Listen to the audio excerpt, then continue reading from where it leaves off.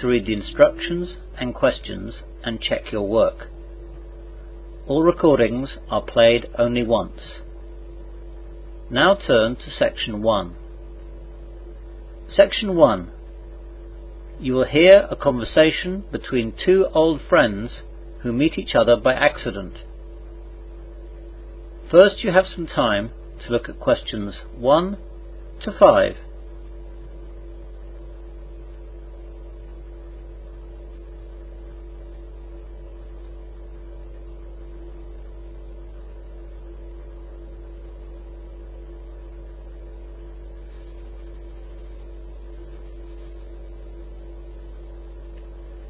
You will see that there is an example.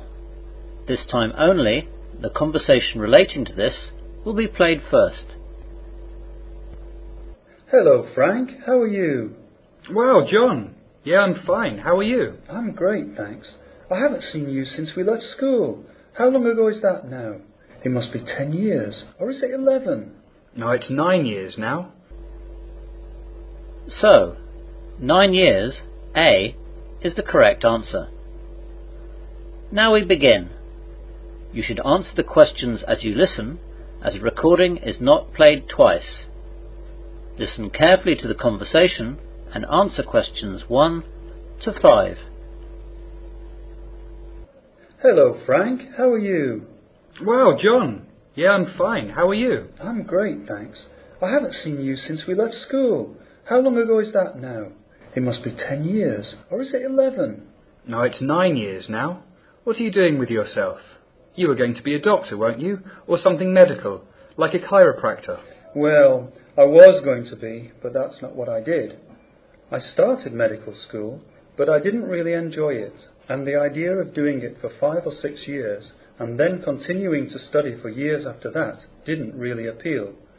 So I left medical school and went into teacher training college to be a science teacher. And I thought for all these years that you were earning megabucks as a doctor, or working in a pharmaceutical company. No, just a teacher. I love it though. I'm so glad I did it instead of medicine. And what are you doing, Frank? After school I didn't really know what I wanted to do. So I travelled for a couple of years around the world. Great! Where did you go? Lots of places, but nowhere in Europe. I wanted to travel long distance. First of all, I travelled through India and Nepal. Then I moved into Southeast Asia for a few months. Then I went through Australia and New Zealand. After that, I went to Africa and went around various countries there. After that, it was South America, Central America and North America. How on earth did you afford all that? I just settled down and worked for a few months in places where I could get a job and save money. Then, when I had enough, I moved on. I wasn't exactly staying in luxurious places, though. And now what? You always wanted to work with computers, didn't you? Yes, I remember that. However, when I finished all the travelling, I thought of going into travel writing, but it's so competitive. I always fancied journalism as well, so I got into that. And right now, I'm working for the local paper. Did you have to study for that? Well, some people don't. But I went to college for a year to do a journalism course. And I'm glad I did, as it gave me a bit of a head start, and certainly helped me get my first job. And are you married and kids, or what? I married a girl called Liz, that I met whilst I was in Australia. We haven't had kids yet, though we're planning on having at least 2 or 3. What about you? Do you remember Kate, who I dated whilst at school? Of course, the prettiest girl in the school. You didn't marry her, did you? Yes, we managed to stay together all through college. She did teaching too, so we were at the same place for 3 years at college. We thought about getting married in our last year at college, but it was all too much, and then we were too busy the year after graduation. So we did it 2 years after we graduated. Wow, I'm so happy that you guys stayed together. That's great. Where are you living now? Oh, in Westley. In the High Street, actually. What about you? In Westley too. We've got a flat near the secondary school. Obviously then it's easier to get into work. Before the conversation continues, you have some time to look at questions 6 to 10.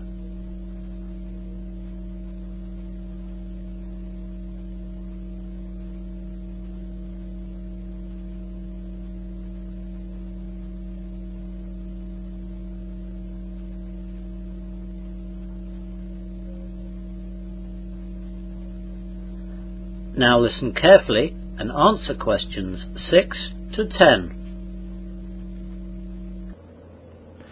Listen, why don't you and Kate come over for dinner sometime? That's a great idea. When? How about next Friday? Can't do Friday, I'm afraid. Both Kate and I have a parent-teacher afternoon on Friday after school, and then we'll have to do the paperwork in the evening. What about Saturday then? That would normally be fine, but our babysitter is away that night, and we won't be able to find one at such short notice. Why don't you and Liz come over for dinner at ours, and then we'll be able to look after the kids. You'll be able to meet them too. OK, let's do that then. Liz will be happy. She won't have to cook. I'll be doing the cooking when you come round. I love cooking. So, what time shall we come round? 8 o'clock? Well, we'll be home around 6:30 that night, as we're going out for the afternoon with the kids. I'd say come at about 7:30. Are you sure that's long enough to get things ready? Well, that'll be an hour. I don't need more than that. And what's your phone number, just in case? 01347 835 825. That's the home number. And the mobile is 07978 290 512. What about you? I've only got a mobile. It's 07623 963 957. What was that last bit again? I'll say it all again. 07623 963 957. And I'd better give you the address. Oh yes, that would help. We live at Flat 3, Evergreen Terrace. It's just past the church on the right. We've got a postbox opposite us and a doctor's surgery next door. I should be able to find that. Anything you don't like to eat? Well, I hate fish and seafood. And Liz doesn't care much for red meat. She likes white meat, though. How about chicken? That should be fine. Oh, yes. When you arrive, none of the bells are marked for security, and there are 4 buttons. You need to press the bell second from the bottom. Second from the bottom. OK, got that. I'll be able to buzz you in, and then come up to the first floor, and the door will be open. Great. Well, it's so good to see you again, John. I really look forward to seeing you on Saturday and meeting Kate again. And the kids, of course. Yes, and I'm looking forward to meeting Liz. See you Saturday then. Goodbye. Goodbye. That is the end of section 1. You will now have half a minute to check your answers.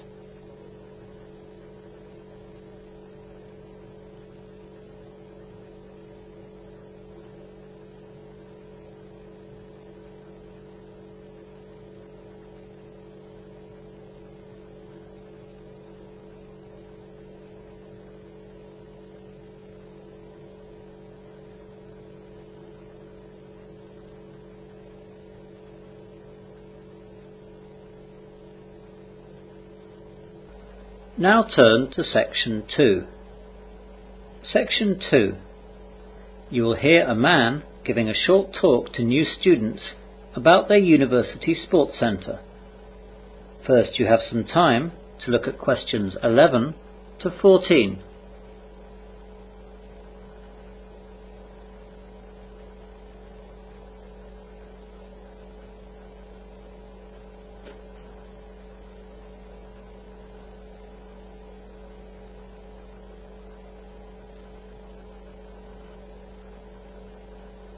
Now listen carefully to the short talk and answer questions 11 to 14.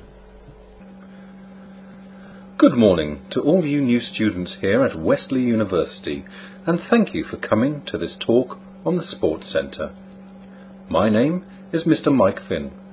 Later I'll take you around the centre on a tour, but right now I'll just let you know what we have to offer and how you can become a member. We are at present in the main reception of the Sports Centre. Behind me we have the main sports hall, where a myriad of different sports take place. We have football, hockey, basketball, badminton, martial arts and netball, to name but a few. We are also planning cricket nets and trampolines in the near future.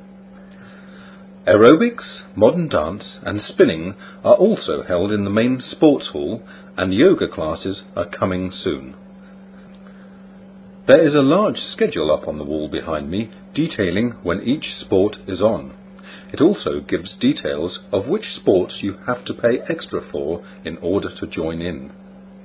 Above us, and overlooking the main sports hall, we have our fitness room, which has all the modern weight training machines and aerobic training machines that you could wish for. At present, there are no running machines, as there have been a few accidents with these, and we are waiting for the university to work out its insurance as regards these before we get them back again. Round the back of the main sports hall are our 3 squash courts. These can be reserved at the reception. The one important thing with the squash courts is that you must not wear outdoor or black marking soles on them. You will be fined and suspended from the centre if you do. Next to that, we have the provisional site of the swimming pool. Details of that are posted on the Sports Centre newsletter, which is always available on the notice board. We hope that it won't be too long in coming. Outside the hall, we have playing fields where you can play football, rugby, cricket and hockey. You don't need to be a member of the Sports Centre to enjoy these playing fields, but you might need to join the individual sports clubs. Membership dues for these clubs are not usually very high, and it always includes insurance cover, so don't worry. You won't need to take out a bank loan to join them all. You now have some time to look at questions 15 to 20.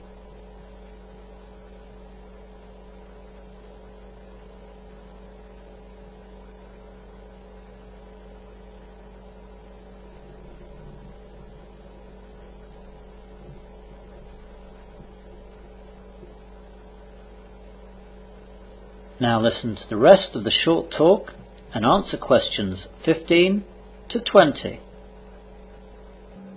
Now let me tell you how to become a student member of the Sports Centre. First of all, any student who wishes to be a student member of the Wesley University Sports Centre must be studying a course at the university, part-time or full-time, and be a member of the Students' Union. So if you wish to join, you must bring your NUS card with you before we can process your application. You must come to the Sports Hall reception between 9 a.m. and 3:30 p.m. from Tuesday to Saturday. The membership secretary does not come in on Sundays and Mondays. You must present your NUS card, fill out the application form and pay the subscription. The student subscription for this year is £15. There is usually a joining fee of £5 to join the Sports Centre, but this does not apply to student members. You can pay by cash or cheque, but we don't take credit cards. You used to have to bring 2 passport photos of yourself, but we've gone digital now, so we can take your photo ourselves with our camera at reception. Once you have your Sports Centre membership card, you have the right to use the facilities at any time that we are open.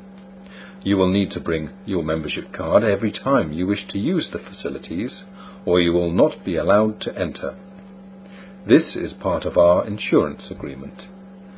If you need a replacement card at any time, you will be charged a replacement fee of £5, but you will not need to pay the subscription of £15 again. You may book courts for sports such as squash and badminton, but you may only do this in person, not on the phone, and you will need the membership card number on your membership card, so don't forget that card. We are open 7 days a week, though opening times vary. Monday through to Saturday we are open from 8 a.m. to 10 p.m. and Sunday we are open from 9 a.m. to 6 p.m. Now, any questions so far? That is the end of section 2. You will now have half a minute to check your answers.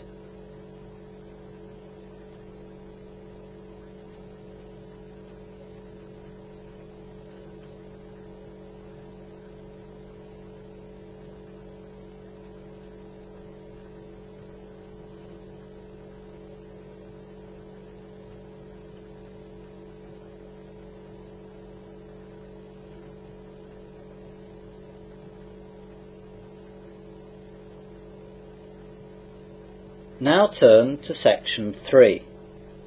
Section 3. You will hear a university tutor and his seminar group of 3 students discussing their extended essays.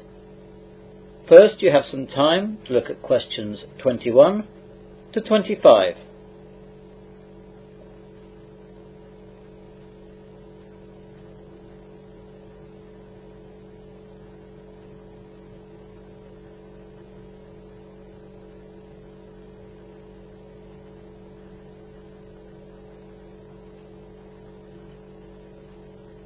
Now listen carefully and answer questions 21 to 25. Hello everyone, welcome back from your winter holidays. I hope you had a good time and didn't work too hard. Well, this semester we will continue our seminars on agriculture. Today, like last semester, we are in the McLeod room, but this will change. Next week we are going to the Hardy room on the 2nd floor, and we will remain there for the duration of the semester. Also, we will have to change the time, as the Hardy room is not available at our usual time of 3 o'clock. So, we'll need to start 1 hour later. Is that okay with everyone? I've got a problem with that. I have a part-time job in a restaurant in town, and finishing an hour later will stop me being on time. Well, Maggie, there are other seminar times for this particular subject, but you'll need to get someone to swap with you, as they're all full. Come by my office tomorrow lunchtime, and I'll show you the list. We should find someone willing to change. What if we can't, though? You'll have to decide what's more important for you, the degree or the job. You know that attendance is compulsory at the seminars, and you haven't got a very good attendance record anyway. I'll sort something out, I suppose. Professor Cameron, when do we find out about the extended essay for this semester? Today, actually, Guy. We'll look at everything in a minute. Thanks. What about last semester's extended essay? Well, Monica, all your extended essays are now with the external examiner, getting their second assessment. I completed the marking in early January, and the external examiner should get them back to me by mid-February. Mid-February? For 3 essays? It's not just your essays, Maggie. There are 3 of you in this seminar group, but I have 5 other seminar groups on this subject in your year, and they have 4 students in each. That makes 19 extended essays that I and the external examiner have to mark. How did we do, Prof? With one notable exception, the essays were of a pretty good standard. I can't say more than that at this stage, but I was very happy. You now have some time to look at questions 26 to 30.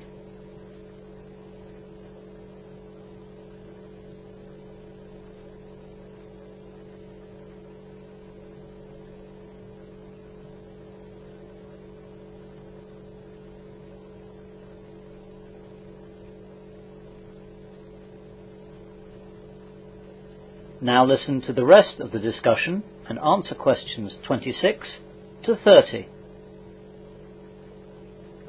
So, moving on to talk about the extended essay. What do you want to know about it? First of all, what do we have to write about? Next week, I'll bring in a list of titles which will relate to the first 10 seminars that we have this semester. You have to choose one title from 10 titles on offer, but you might want to think about choosing from the first 5, so that you'll have more post-seminar time to prepare. What about the deadline? I'm afraid it's not the 26th of May, as we advertised at the start of the academic year, as that's a bank holiday. It's now the next day, the 27th. No extensions. We won't accept the 28th. Can we let you see our work before we hand it in? Yes, though we have a deadline for that too, in order to encourage you to get organised and started early. So, we will continue to look at drafts until the last day of April, and then after that, you're on your own to produce your final product. What's the word limit, Professor? We want to have an upper and lower limit, so we've set the lower limit of 3,000 words and the upper one of 3,500. You'll have to be in that range. Will we need to do any research for the essay? I'm not really supposed to give you any details of the questions yet, but yes, there is a research component for all the questions. Will the research be survey-based or done on the farm or in greenhouses? The research that we want you to do will be practical work with plants, so it will be down at the university facilities, either at the university farm or the greenhouses, as you said. What type of plants will we be studying? The type of plant that you do your research on will depend on the question you choose, and I can't tell you any more about the questions yet. Will we have any help with the growing procedures? A little. The farm staff and Dr. Johns will be on hand to help you at the farm, and Rob, down at the greenhouse complex, can assist you with everything down there. Well, that'll do for now. You can hang on until next week to get started. Today we're going to look at... That is the end of section 3. You will now have half a minute to check your answers.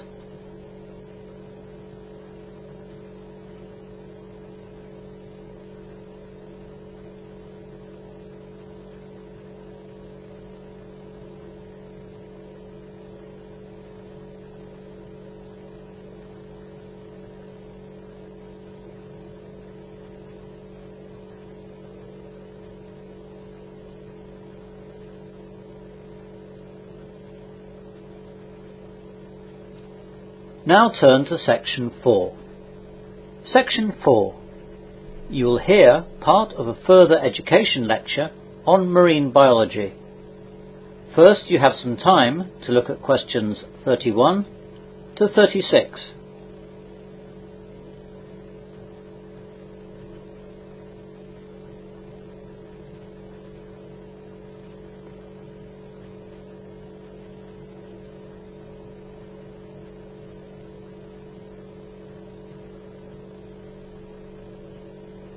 Now listen carefully and answer questions 31 to 36. Good morning everyone, and welcome to another further education lecture on marine biology. Recently we looked at the coelacanth, which people thought had become extinct millions of years ago. Today we are looking at another inhabitant of the deep, which we're pretty sure is extinct, though some people still think it exists. I think most people would hope it's extinct, as we are talking about the largest predator that ever lived on Earth. It is called Carcharodon megalodon, or just the megalodon. Megalodon was an ancient shark that may have been 12 metres long, or even more. There are a few scientists who estimate that it could have been up to 50 or 100 feet, which is 15 or 31 metres long. This is about 3 times as long as the great white shark, but this is only an estimate made from many fossilised teeth and a few fossilised vertebrae that have been found. These giant teeth are the size of a man's hand. No other parts of this ancient shark are found, as shark fossils are extremely rare, because sharks have no bones, only cartilage which does not fossilise well. Their teeth, however, are very hard. They are made of a bone-like material coated with hard enamel, and they fossilise very well, so we can only guess at what it looked like. Since Megalodon's teeth are very similar to the teeth of the great white shark, it is thought that Megalodon may have looked like a huge, streamlined version of the great white shark. Megalodon teeth are similar to those of the great white shark, but are much bigger, thicker, and with finer serrations. Megalodon's jaws could open 6 feet wide and 7 feet high. The jaws were loosely attached by ligaments and muscles to the skull, opening extremely wide in order to swallow enormous objects. It could easily swallow a large great white shark whole. Unlike most sharks, Megalodon's teeth were probably located in rows which rotated into use as they were needed. Most sharks have about 3 to 5 rows of teeth at any time. The front set does most of the work. The first 2 rows are used for obtaining prey. The other rows rotate into place as they are needed. As teeth are lost, broken or worn down, they are replaced by new teeth. Megalodon may have had hundreds of teeth at one time. It did not chew its food like we do, but gulped it down whole in very large chunks. Megalodon's diet probably consisted mostly of whales. Sharks eat about 2% of their body weight each day, which is a bit less than a human being eats. Since most sharks are cold-blooded, they don't have to eat as much proportionally as we eat. It was during the Miocene era that the mammalian order Cetacea, whales, reached its highest diversity and abundance. Almost every known family of toothed and baleen whale is known from the end of the Miocene. Large whale vertebrae and flipper bones have been found with large bite marks made by serrated teeth that match the teeth of Megalodon. From such evidence, paleontologists have surmised a predator-prey relationship of the Megalodon with large whales. You now have some time to look at questions 37 to 40.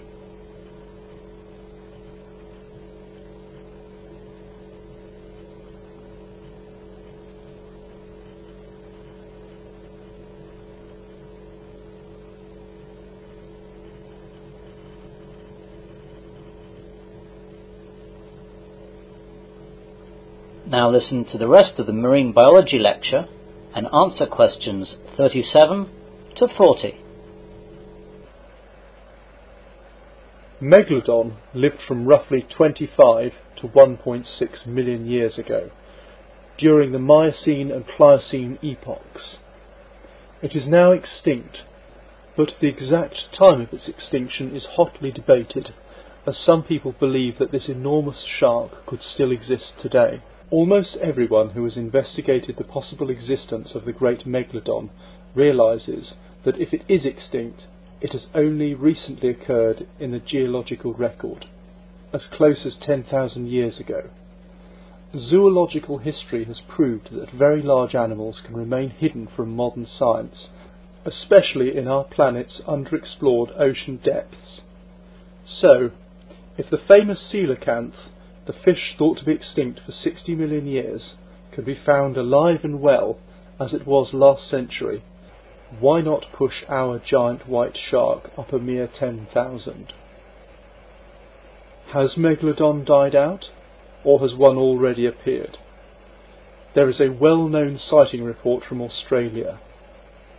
In the year 1918, crayfishmen at Port Stephens refused to go to sea to their regular fishing grounds in the vicinity of Broughton Island for several days. The men had been at work on the deep water fishing grounds when an immense shark of almost unbelievable proportions put in an appearance, attacking pot after pot containing many crayfish, and taking pots, mooring lines and all. On returning unscathed, the men were all unanimous that this shark was something the like of which they had never dreamed of. And bear in mind that these were men who were used to the sea and all sorts of weather and all sorts of sharks as well. They all said the shark was as long as the wharf of their harbour, about 115 feet. They were all familiar with whales, which they had often seen passing at sea, but this was a vast shark. They had seen its terrible head, which was at least as long as the roof on the wharf shed at Nelson's Bay. The sighting was never repeated, and it is impossible to say whether it was a hoax or not. Putting childlike dreaming aside, however, leaves us with the fact that whether or not the huge Megalodon is alive today is debatable only on theoretical grounds. Despite thousands of giant fossilised teeth, no matter how fresh they might be, on this sighting there is not much to go on. That is the end of section 4. You will now have half a minute to check your answers.